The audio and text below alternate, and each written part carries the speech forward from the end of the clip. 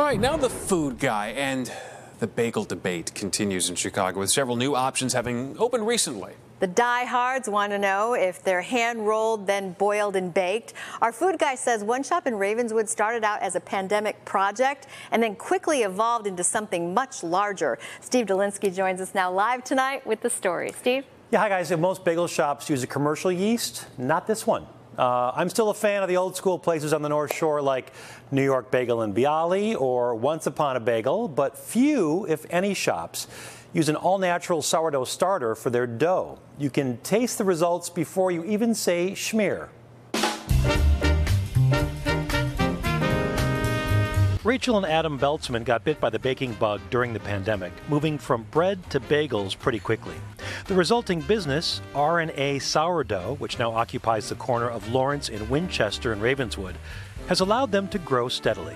We had nothing but time, so it kind of allowed us to do something with that time and slow down and create something out of nothing.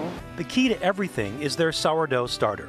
So a sourdough starter is like the bloodline of this bakery. It provides the bacteria instead of commercial yeast. It allows the bread to rise. They take a little bit of the starter each day, adding it to their large batch of dough. We've gone from our 5-quart KitchenAid we got at Target to our bagel mixer that can hold 100 pounds of flour. The dough is portioned into balls using a machine, then each sphere must be turned into a bagel using both hands.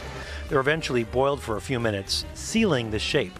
Some are dunked into sesame seeds or turned into everything bagels or another half-dozen plus options.